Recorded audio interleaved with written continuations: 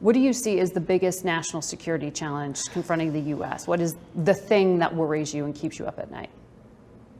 Frankly, one of them is our democracy. And that I can talk about because that's not classified. It really does.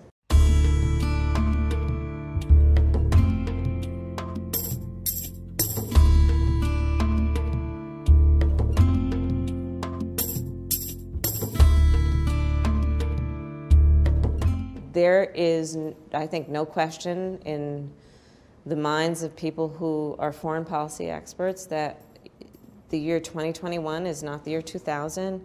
You know, I think there's so much about foreign and domestic policy that, for example, was guided and prioritized based on September 11th, 2001.